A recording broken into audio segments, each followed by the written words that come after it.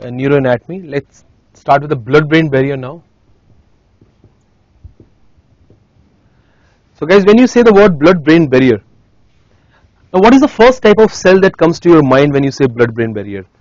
Astrocyte. Astrocyte are the one which forms the blood-brain barrier. But astrocytes are not the only cell which are forming the blood-brain barrier. So if these are the foot processes of astrocytes, let's say if these are the foot processes of astrocytes, which is one of the component,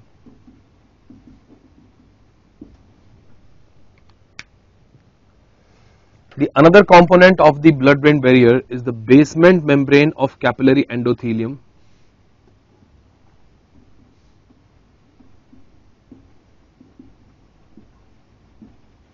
The basement membrane of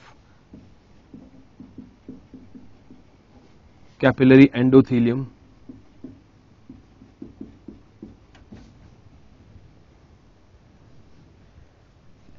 And the tight junction between the capillary endothelium. So if these are the capillary endotheliums,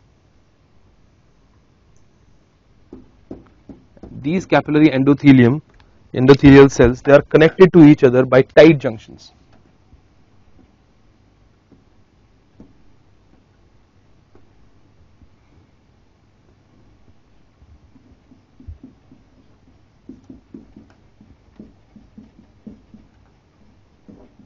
Tight junction between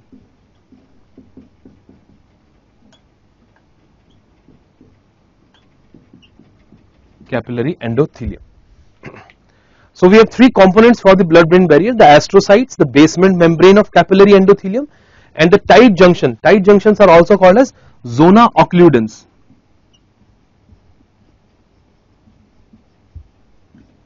Zona occludens between the capillary endothelium.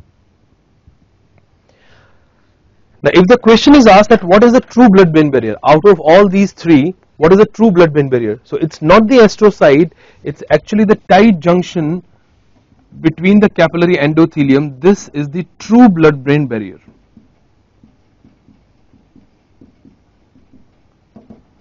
So three components of the blood-brain barrier are astrocyte, basement membrane, and tight junction between endothelium, but the true blood-brain barrier is only the tight junction between the capillary endothelium.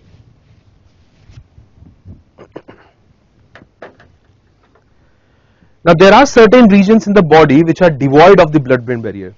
And what are the regions which are devoid of blood-brain barrier? You can enumerate all those structures in one word. We say circumventricular organs. They are present in the periphery of ventricle, either in the periphery of third ventricle or in the periphery of fourth ventricle. That's why we call them circumventricular organs. The areas devoid of blood-brain barrier, as I said, they are called as the circumventricular organs.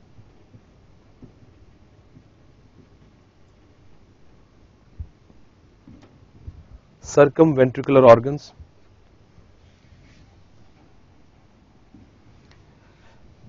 Let me give you a few examples for that.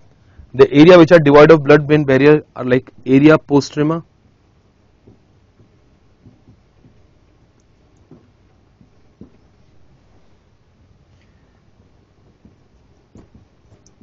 median eminence,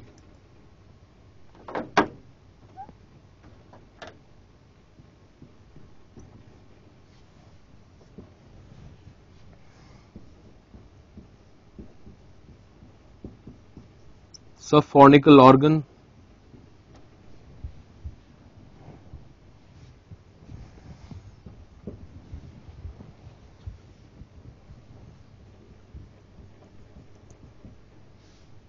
the mammillary body,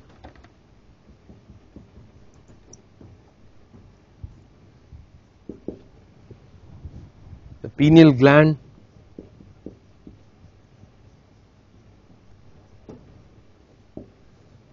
OVLT, organum vasculosum lamina terminalis.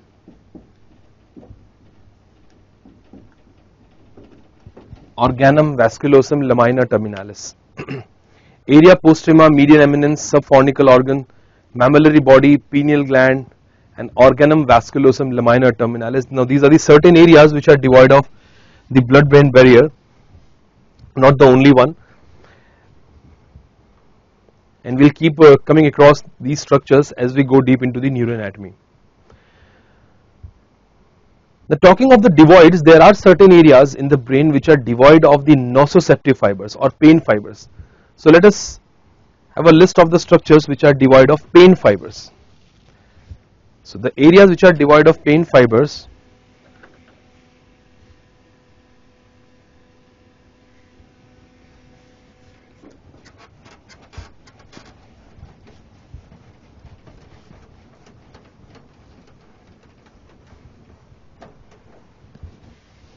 So let me enumerate the areas which are devoid of pain fibers.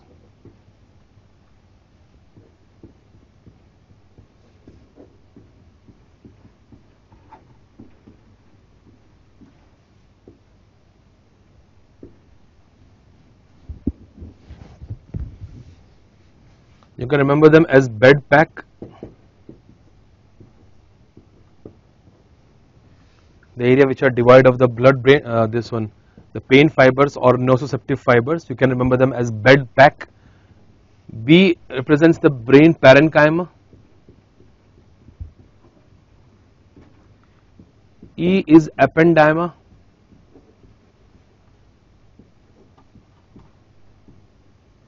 D dura mater. Pia mater.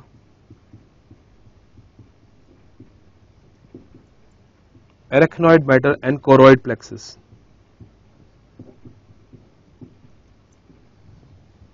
Brain parenchyma, ependyma, the ventricular lining, that is ependyma, the dura mater, the pia mater, arachnoid mater and choroid plexus. So these are the areas which are devoid of the pain fibers.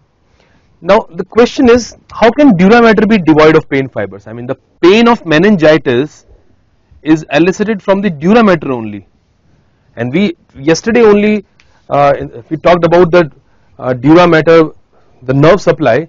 So dura mater is extensively supplied by the nerve. How can it be the devoid of pain fiber?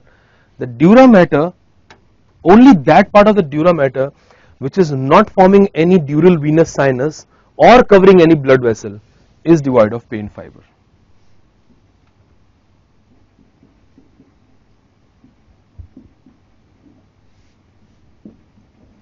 Not covering any blood vessel